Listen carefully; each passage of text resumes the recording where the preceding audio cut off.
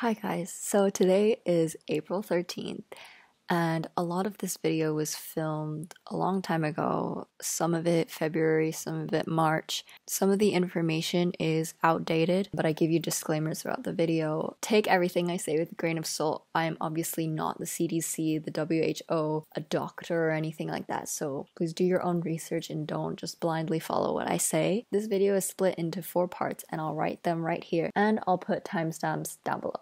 Enjoy the video. COVID-19 is hitting us hard right now. We're in a global pandemic. Everyone's self-quarantining. The virus started off in China. I was in Hong Kong for most of it, so you can kind of see how I lived. So on the 23rd of January, we broke off from school to celebrate Chinese New Year. We had a 2-week holiday. No, today is the first day of the year of the rats. Yeah, and I got these. And it was all gonna be fine. It was after mocks. The first day I went to Hong Kong, I didn't even wear a mask out because I thought like, it's fine, like there's no need to. I just wore it on the train. As like time progressed throughout that holiday, like we would start getting more and more careful about things. So we'd always wear a mask outside, start changing our clothes when we got home, washing our hands when we got home, and sanitizing our phones when we got home. Just like disinfecting a bunch of stuff when we got home. Outside, after you touch your mask, you have to like use hand sanitizer, and we started bringing like bags to put our masks in, and we started like trying to buy lots of masks because we didn't have that many left. It was starting to get kind of more intense, but then we got an email from school near the end of, I think it was like the end of the first week of the holiday. We got the email saying that we would have another week of holiday, but not like holiday, it was like online school. So school would have started, but we would just be doing it from home. So we got an extra week of holiday. So I stayed in Hong Kong. And then throughout that week, they were like, okay, we're gonna postpone school until 2nd of March. Bear in mind, it was like beginning of February. We would have a month off school. Fine, we had a start date, we just had to wait until the 2nd of March. But then we got an email again saying that school would not open on the 2nd of March and that it would be suspended until further notice. And they would give us 3 weeks to come back from whatever country we were in and then have 2 weeks of self-quarantining in Guangzhou. Today is March 19th. We won't be starting school until April something, and school was supposed to end April 29th before we went on study leave for A-levels, and I'm in year 13. While I was in Hong Kong, I had a few lessons. So in the first week, we had like a Skype lesson with my biology teacher.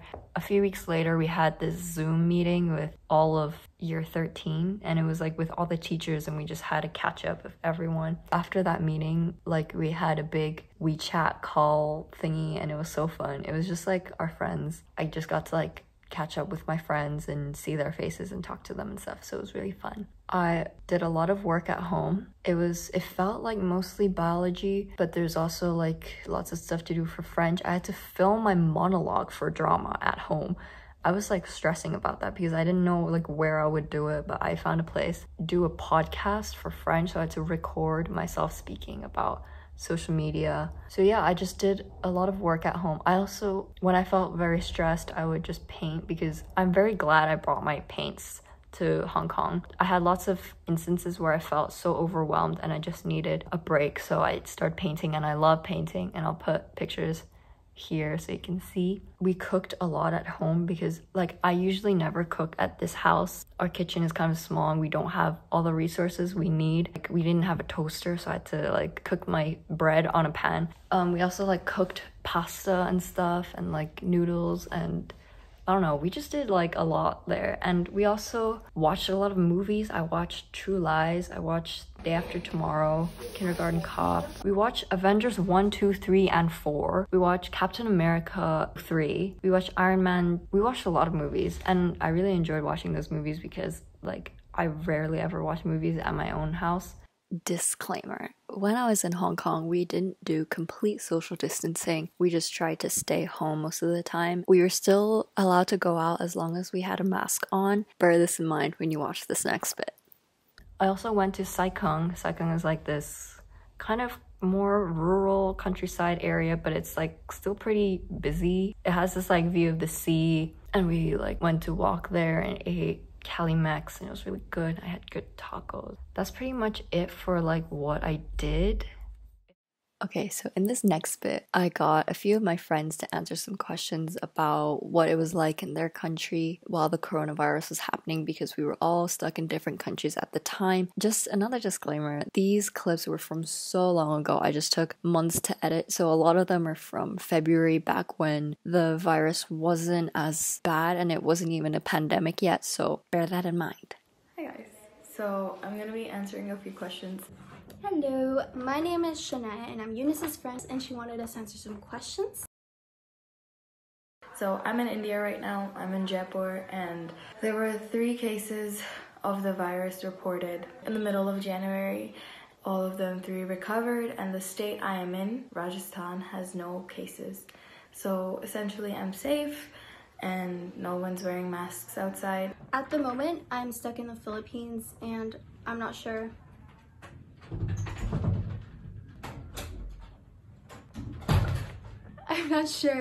when I'll be going back to China because there's a travel ban, so it's a bit harder for me.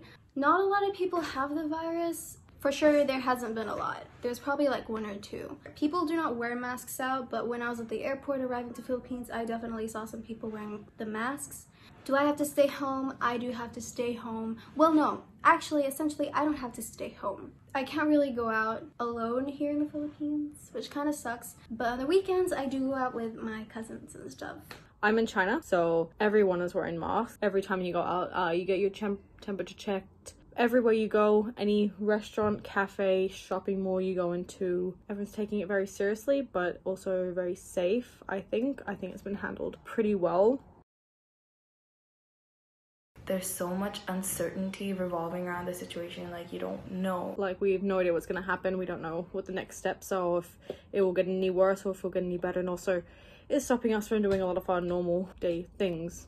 It just makes it much more harder for us to know when we'll go back and how we'll proceed towards our final A-level exams.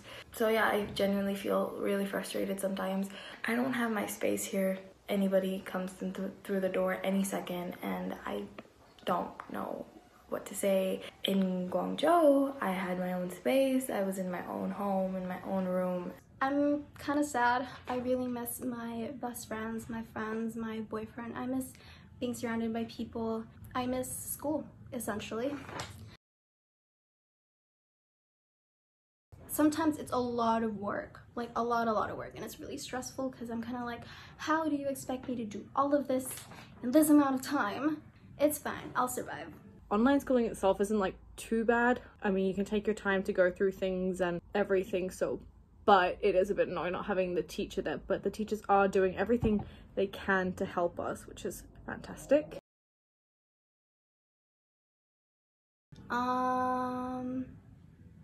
I don't. I text my friends every day. It's good that I have people who relate to this, or else I would have lost my mind. I'm not sane. I go really crazy because, like I said, I'm stuck at home the whole entire week. I don't keep myself sane. Just ask my boyfriend, I tell him everything. I think that he thinks I'm pretty crazy now. Talk to my friends every day. I still have my parents around, so they're pretty fun people, I guess. And just doing schoolwork, you find that the day goes by really quickly because we got a lot of work to do.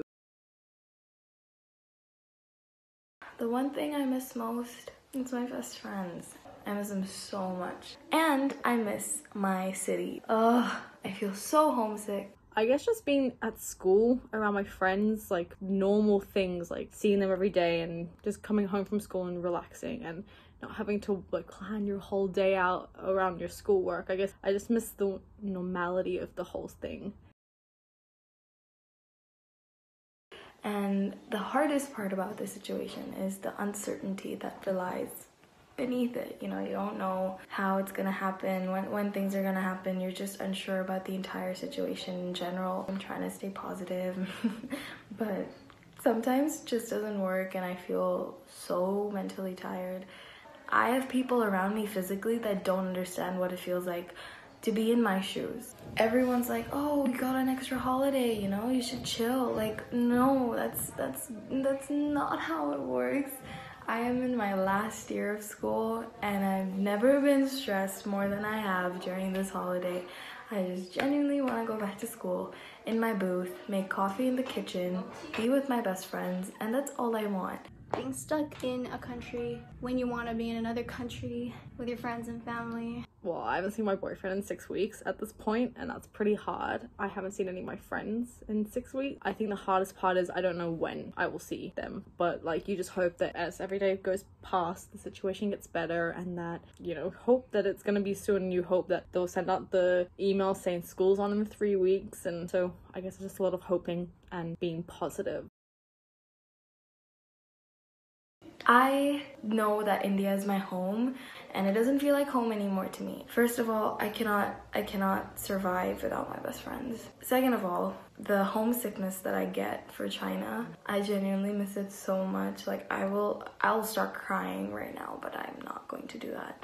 Genuinely, I feel really homesick, and China will forever be my home.